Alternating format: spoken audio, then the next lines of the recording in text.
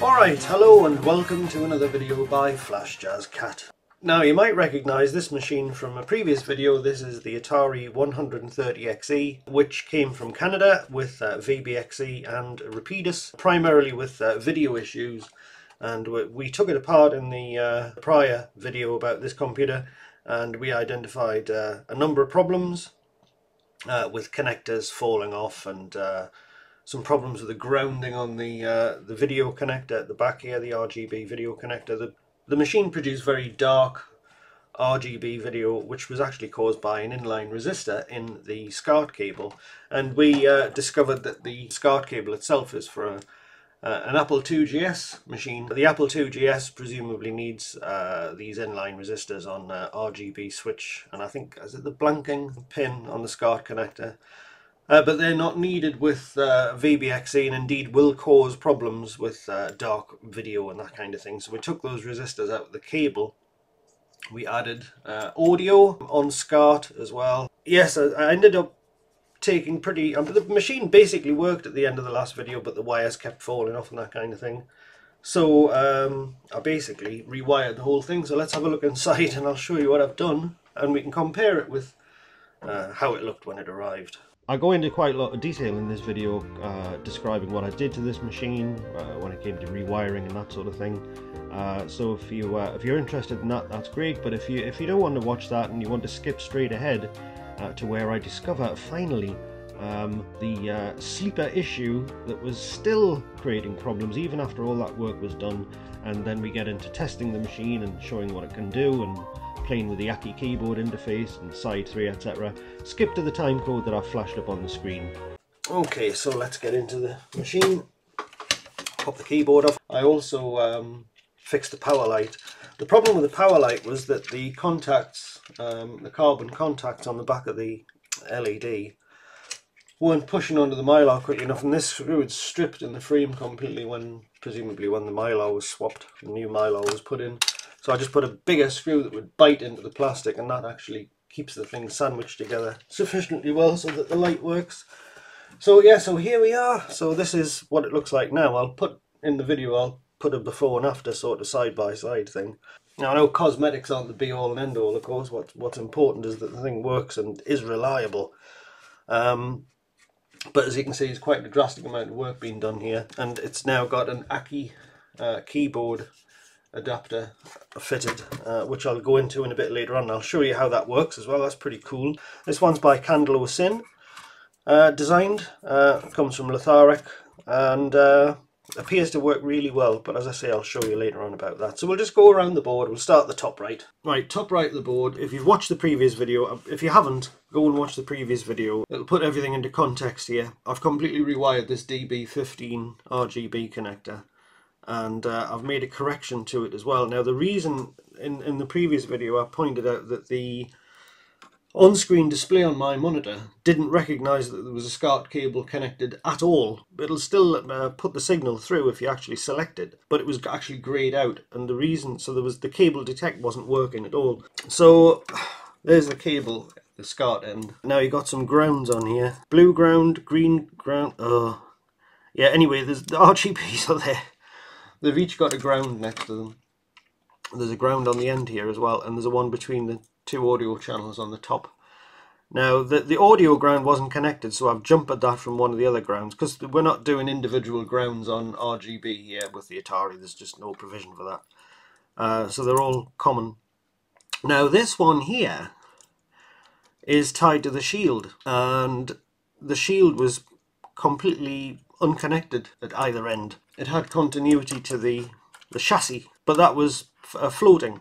That was not connected to anything. So as soon as I just picked off one of the grounds here, the ground pins, and I've soldered that to the shield. So now when we plug this cable in, the monitor detects that there's a SCART cable connected because that pin is showed at the ground, and everything works as it should. And I don't know if connecting that audio ground, well, the ground is between the two audio inputs, will help with audio quality, because the owner was complaining of a kind of a low hum. So anyway, that's the video connector. Obviously we've got this AKI interface as well with the USB connector, which we'll go into probably later on. So likewise with Rapidus, rewired Rapidus, there's only 3 wires, but they look a bit smarter now. Now I've put an extra socket on the stack of sockets under Rapidus because it was just sitting too low and it was hitting the back of the chassis here, the back of the casing rather. And obviously if the board hits the casing at the back, it's not going to sit properly in the socket stack, so that was on its own enough to create serious problems because it's a CPU. Now VBXE, I think of everything in this machine, this was the most challenging thing of all, and I think most of the stability problems came from the wiring on this VBXE and the adapter underneath and the ANTIC socket on the motherboard. I'll flash up a reminder of what was in the board. For some reason there was no frame on the socket, the precision socket, underneath the ANTIC chip, or underneath the ANTIC adapter, and a couple of the legs were a bit high there, so I leveled them all off. That didn't really fix the problem. What we had was the machine would turn on, it would spontaneously lose RGB video output, or it would just crash, and this D2 light would variously go out. At one point I was driven to actually doubt the VBXE itself, so I thought I'd try a spare, and I was pretty sure I had a spare that used the more modern pin arrangement on the back here, where there's male pins on the VBXE itself and a female receptacle on the adapter, and I did have one, but unfortunately it's dead, so that didn't get very far. I didn't want to rip one out of another machine particularly if I could avoid it. But anyway, so I replaced that weird looking frameless socket on the motherboard with a proper socket.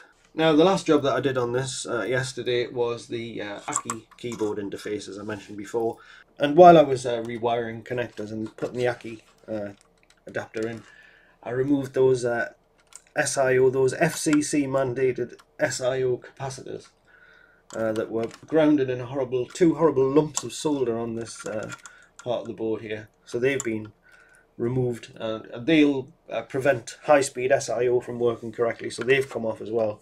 The whole thing looks a hell of a lot neater in the process. So that, yes, that is basically the roll call of things that were done on this machine. So let's put it together and give it a test.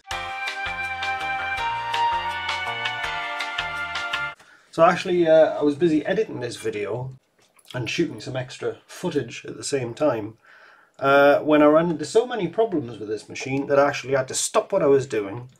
This was Friday actually, when I was busy working on the video. I actually had to stop what I was doing and go completely back to basics here, because the machine was still losing the VBXE signal even after all the fixes that I'd done to it that I've described earlier in the video. I switched it on today. At one point I was using the machine because it exhibited a few problems with SIDE3, some of which were correctable in software. So this machine is very useful in that respect. Even when I took Rapidus out of the board, I had the same problem. So I can't blame Rapidus for anything that's going on with this machine at the moment at all. It seems to be working very well, but there is one problem which could possibly be my fault that I ran into, which I'll talk about in a bit. But anyway, I took Rapidus completely out of the machine, so all that was left was the VBXE and the AKI. I even disconnected the AKI at one point because I actually lost SIO at one point with this machine. So yeah, I was pretty dumbfounded actually. I was at the point of giving up because I've been working on this since Thursday now, so this is day 4. So I'm going to show you, I found out what the problem is, the main problem with this machine that was causing the bulk of the problems. I'll show you what it was. I didn't take a picture of it unfortunately, but I will show you what was wrong. Right, so I'll pop the keyboard off, and I'll take the VBXE out of the board, which I'm not too worried about doing now, because when I put it back together, it's still going to work. As you may remember if you watched the previous video, this wire here is the D6 address line for the VBXE, and you can connect that to 2 different pins depending on whether you want the VBXE hardware to show up on page D6 or D7. And, on Ultimate 1MB systems that's switchable, so you connect that to the VB pin on the Ultimate 1MB, but we haven't got Ultimate 1MB here, so it's going straight to 74LS138, I think it is. Right, so now there was a couple of problems with this wire. Firstly, that connector didn't grip onto the pin properly, so it kept falling off. Secondly, on video, this end of the wire fell off. It didn't snap, it just the soldering came straight off the chip. So I fixed that, and you'd think with two problems at either end of that wire, I basically eliminated that from the list of possibilities. It couldn't be the D6 signal. So I ended up replacing the ANTIC socket. I ended up even putting extra solder on the legs of the desoldered ANTIC chip so it would sit more firmly in this adapter here. Tried a different adapter. I've been all over this board trying to figure out what the hell was wrong with it. Now, today, when the problem occurred again, so what we had was, as soon as I turned the machine on, I'd either get no video, the machine sometimes wouldn't boot at all, or I'd get video for a second and then the D2 light would go out and the VBXE video would cut out, and I still had legacy video. But this afternoon it just got to the point where the thing wouldn't come on at all. And yeah, I was completely exasperated. Now, for some reason, I flipped the board over just to have a look at the connector. And as I say, I didn't take a picture of this, and I'm very, very regretful that I didn't, but never mind. Right, so the pin in question is this one at the front here. So we've got a four-way pin header, which was soldered on, I believe, after the fact, because I don't think the board as manufactured comes with any pin headers on it at all. Or at the most, it comes with these ones here for the RGB header, but typically now they come with no pin headers on them at all.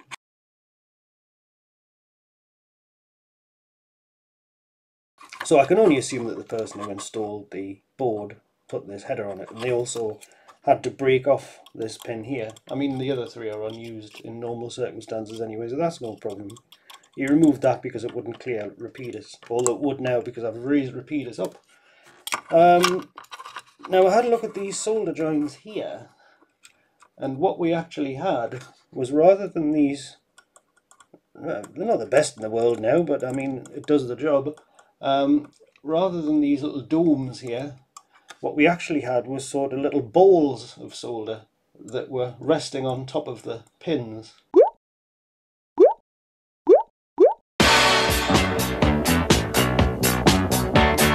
It just hadn't been heated up enough when it was attached to the board, so the solder hadn't flowed through all of the vias properly, and specifically it hadn't flowed through the via on the front pin at all.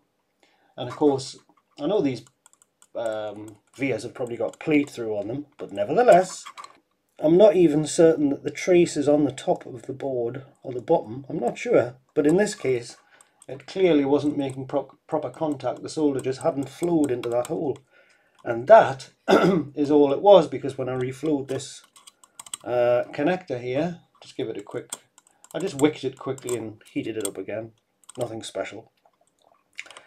The problem completely went away. Now, the reason I know this is a fix and not a fluke is because another issue that the owner had complained of is that the SVBXE driver, which the owner wanted to use in Sparta-DOS X to give himself an 80-column display, occasionally would not find the VBXE hardware, or would say the core was wrong or missing or what have you. So that completely ties in with the idea that this signal was intermittent, and half the time it wasn't connected and half the time it was connected. But anyway, I'm 99.9% certain that that was the problem, or the main problem. I'm not saying that the weird ANTIC socket with no frame on it that was a funny height, different pin heights and stuff. I think that was definitely worth fixing, replacing. And very often with things like that, it's an accumulation of lots of different problems. I mean, let's face it, if I'd noticed this problem 3-4 days ago, fixed it, I would have still had to replace the cable as well, because the cable fell off, of course, as you saw. Okay, so now, when I switch this on, I fully expect it to completely work, which it does, and we don't lose the video at the end of the Rapidus boot screen, and everything appears to work perfectly well. So what I wanted to do, since I don't often have a Rapidus machine on the desk here, is just run a few tests, and I might as well use the SIDE3 cartridge because I'm working on that thing best part of the time. and see what the machine can do and what it can't stably at 20 megahertz. So if we go with the Rapidus menu here, I've got it set up in the stock.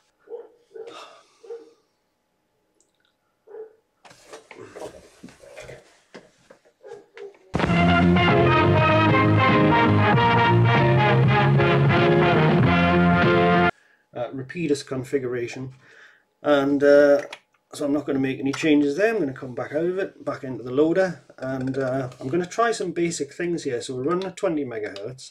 Now, one thing I have noticed here, which I don't have a solution to, and may well be my fault, is that when I try to run the command processor using the fast XEX loader, and that's the one that doesn't use a sector buffer, it kind of abuses the just as it did with the SIDE3 cartridge. We don't really want to have a 512 byte sector buffer in the bottom of memory when we're loading XEXs, because that's going to increase the size of the loader quite a bit. So we just grab what bytes we need from the SD card controller's internal buffer and handle the sector transitions and boundaries outside of that. All XEX files are loaded in that manner, so it's not peculiar to this particular file. Now this file, because we have a look at the cluster size here, these are 32K clusters, which is 64 512 byte sectors. So when we load this particular file, there's no cluster transition whatsoever. We've got the first cluster number, so we're just loading 22 contiguous sectors into memory, so that it's very difficult to see where this fails. But if I press enter on here and try and run this file, it completely craps out. It never got as far as finding the run address, because I think that particular executable sets the run address at the end of the binary. So it failed before it got there. I tried a few different XEX files, and of course if the XEX file does set if it gets as far as setting the run address, it does attempt to run it and it crashes because it's failed to load the file properly. Now I've been through the code. There's nothing in there that is peculiar to the 6502C. It doesn't use any illegal opcodes, anything like that. It's something about the timing, I don't know. There's something about it which the 65 C816 doesn't like. Now if I go into wherever it was I put the copy of the command processor, if I can find it, look for the file here.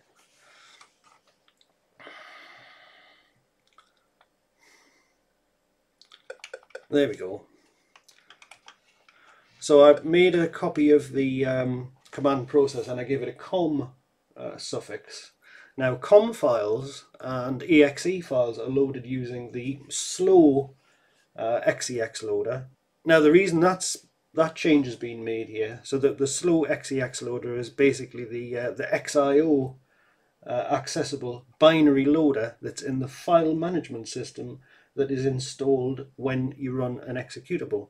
And the reason I've made that change is because things like Turbo Basic XL actually call the CIO to load themselves into memory, and that would never work using the fast XEX loader. Previous versions of the loader, there wasn't really much point in running Turbo Basic XL because the file system was read-only. But now, of course, it's useful to do this, and Turbo Basic XL will run from this loader. Now, if I run the COM version, that failed as well this time. It's hilarious.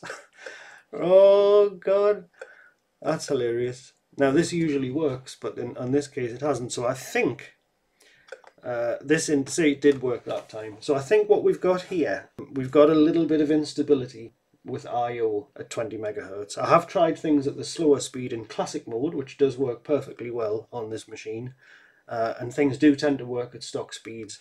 So there's something, and it's not an OS incompatibility either. I've tested the stock operating system at 20 megahertz. It's not that problem. So I'm in two minds. I don't want to sort of wear myself out trying to find bugs where no bugs may exist. It may just be that I'm running around in circles trying to stabilize this thing where it might not be possible to do so. So we have managed to get into the command processor anyway on this particular occasion. Most of the time it does work when it's using the slower loader, if you like. And So if we go back to the root directory, we should be able to find, right, so we've got RWTEST, so I'm going to run RWTEST, we're going to see what kind of I/O speeds we get. Occasionally this will have an error, error 162, I forget what that is. Anyway, this file management system issues standard kinds of errors. So as you can see here, we get 218 kilobytes per second writes, 356 kilobytes per second reads, for an average of 287 kilobytes per second. Of course, this is all running from RAM, hence we get this excellent speed boost. I'd be a little bit worried about doing any serious work on this, since we are obviously getting the occasional I/O error, or certainly read errors, and I have seen, as I say, this has sometimes failed with error 162, which indicates probably a write error. Now, I did also run RWCRC. I've had mixed results there. Sometimes it completes without errors, sometimes it does get errors. And if it does get errors, actually, it usually fails actually writing the file out. So we've got some stability problems here. And interestingly enough, I've just checked, and I've already stuck a 74F08 chip in this machine. I should have tested without that swap. Actually, I did that swap when I was desperately trying to figure out what was wrong with this machine. So I should probably put the LS08 in, but I wouldn't have thought the F08 would make things worse. At least I would hope not anyway. So we'll continue like this. So I'll put that in as a caveat that I did change a chip on the machine. It might have made things better in some respects, it might have made things worse in others. So we're back in the loader. Now I did find what I found very, very useful about this machine, particularly now that it works, and now that I noticed that some of the loader behaviours were the same regardless of whether Rapidus was even present in the machine or not, is that I managed to fix some bugs in the loader. One of them concerned command 12 that was being sent to the card. It was a kind of a hangover from the previous version of the loader, which didn't use a sector buffer, as I've mentioned before. That's not needed now, and removing that preemptive command 12, which stops the data stream when you're doing multiple sector reads, which we need for DME, when loading cartridges, does seem to have really improved compatibility with these bigger SD cards, these SanDisk ones, so that's good. And there was another bug as well, which was newly introduced, which had me climbing the walls for a while because I was getting error FF, and at no point in the software, well, so I thought, was the error reporting dialog called with FF in the Y register, but I did eventually find it anyway, so that was a real red herring wild goose chase. But that's fixed now anyway, so I think we should test a couple of cartridges. So we're still at 20 megahertz now. So now we get this new dialog. We've got a ROM file. The loader makes a best guess about what kind of cartridge it might be. This one's just a standard flat 16K cartridge. There we go. There's abracadabra. And then we go back in here, and then we can try asteroids. So there's asteroids. And go back in again. And we'll try Ace of Aces, which is a car file, so it doesn't need to ask you what type it is. And that all works perfectly well. So there's cartridges. They are working with Rapidus at 20 megahertz. Great, excellent. So another thing I wanted to show you, another little test we can do is if we copy a big file here. So we'll go into the menu, we could copy, you can tag files, in fact you can copy the whole directory tree if you want to, if you feel like waiting around for it to complete. But we'll copy one file which is 13 megabytes, we'll go into a test folder here, this one will do, it's empty. And I did make a quick change just specifically for this video actually. The ROM, the I/O loops for the internal loader file system were in ROM. I've stuck them in RAM just so we're going to get some sort of a speed boost that we can enjoy a little bit. So we'll paste this file here and we'll watch it proceed. So yeah, just this afternoon when I was feeling a bit more cheerful because I'd fixed a few different things, I'd fixed this machine and I'd fixed a bug in the loader, I decided to add this thing here, which is quite fun. And it gives you an idea how much time is left for the copy operation, because when you when you've marked a set of files or one file and you copy them, it writes the whole tree to a file on the card. So in so doing, it's able to inspect the size of the file, so we know the size of the copy operation, every file in it, before we begin. So that enables us to do some nice little calculations with the progress bar. We know how much data we've got to copy, we know how much we've done, we know how much is left, and we can work out how quickly we're getting through the data. Now with Rapidus here at 20 megahertz, we're getting about 96k or thereabouts throughput. We're probably running about 200k a second reads. I'm using a mixture of DMA here because we haven't got DMA write implemented yet, unfortunately.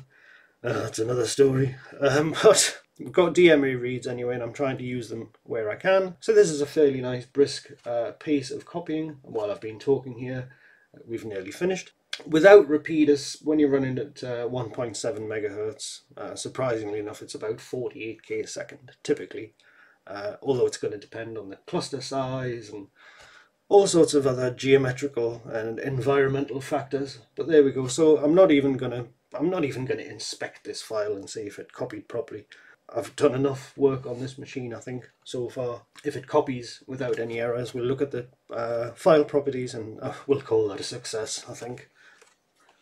And there we go. So if we go into the menu now, and we can get info, and we can see that it's a 13 megabyte file, and it's got the timestamp, and the driver sets the archive attribute. I don't know if that's something that'll make its way into the final build, but anyway, so there we go. Now I might as well, before I forget, show you something else. I'll put the lid on this computer because I think it's basically done. Now what I probably mentioned earlier on is that this has now got an AKI keyboard interface, USB keyboard interface built into it, and so I've plugged a wireless keyboard into it, a wireless keyboard receiver, and it works perfectly fine. It's great. So let's play with a wireless Logitech keyboard and show you what that's like. You need a bigger desk, you know. Right, so here, Logitech wireless keyboard. So yeah, it does. It works just like the original one. This is the AKI designed by Candlo Sin, available at Letharic and all resellers. Yeah, it works really good. The shift and control narrow keys working well. You've got reset on F5. I think you've got your other console keys there as well. Works really good, and obviously you could be right at the other end of the room if you wanted and use the loader like that. So yeah, I highly recommend it actually. Really good, and I always like this keyboard. The only thing I didn't like about it is that the letters started to wear off the keys, which is why I ended up getting the MX Keys one for the PC. But yes, this is very, very good indeed. I really like this, and of course the internal keyboard works at the same time as well.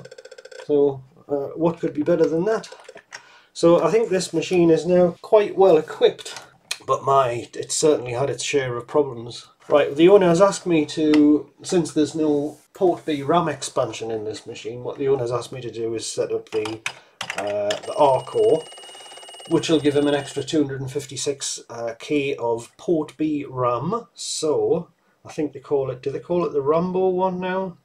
Right, well, we're going to set the boot bank to that one now, and we'll see if we get our extra RAM. Right, so is that it? Do I have to do anything else, or is that done? Right, well, let's hope it is. We'll do a power cycle. Right, so I've booted into the I think I'll swap cards actually. I'm sure there's an APT partition on the other one. Might be a bit of a better idea. Ah, there we go. So we've got some files on the hard disk here. We've got RWTEST. Should we try RWTEST before we go any further? Yeah, let's do it.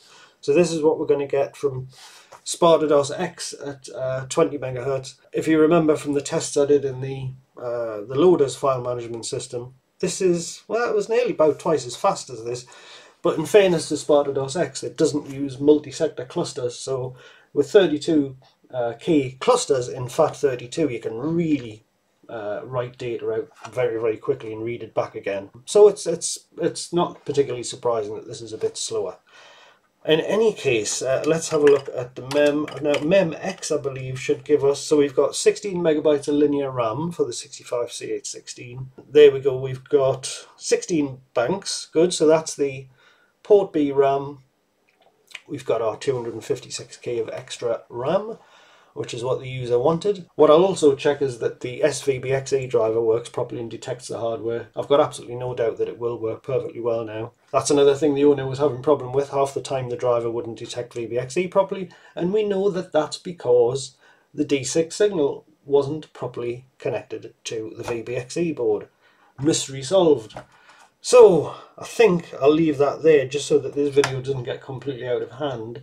I'm quite pleased to see the SIDE3 cartridge working reasonably well with Rapidus at fully accelerated speeds. Maybe there's a couple of things I can fix with that XEX loader not wanting to work properly, but there's some stability now. Possibly directly relevant to that is that Atari is apparently going to send out one of his SRAM boards, which replaces all the base memory on the machine, but they haven't arrived yet. And he told me that, and I'm thinking it's probably exactly things like this, funny little stability errors and that sort of stuff. Remains to be seen what will happen. They haven't arrived yet, unfortunately, otherwise I would have definitely tried it in this video, but they ain't here yet. So, and I don't know when they're going to come either. And I don't want to have this, I'm finding it very useful to have this machine on the bench from the perspective of testing SIDE3 with as many different machines as I can, but I don't want it to be here forever. So we'll see what happens, and if I do find if I find that the SRAM board doesn't make a big difference with this machine if it arrives in time, I'll make a little update video, because that's probably something people will want to know about. We're going to go out tonight because it's Easter Sunday. I'm just relieved I managed to be able to get this video filmed, because it's been going on for 3 days now, and I think I've got something I can edit down now. I hope I didn't forget anything that I wanted to put in this video, but I think I've got everything. It's been quite the saga, this machine. I hope you enjoyed what I was able to share here with you about it, and if you enjoyed the video, do give it a like, share it if you feel like it, and if you want to see more stuff like this, do subscribe to the channel. I've got Patreon links, coffee links, PayPal links, and thank you very much to the new patron, Paul Barker, who signed up the other day. Thank you very much, Paul, for your support. I've met Paul before, he's a lovely chap. So yeah, I'm pretty much in a hurry to get started editing this video down, get it out for Easter Monday, and then you can hopefully enjoy watching it. So thank you very much indeed, and happy Easter to you all, and with a bit of luck I will see you in the next video, so bye bye for now.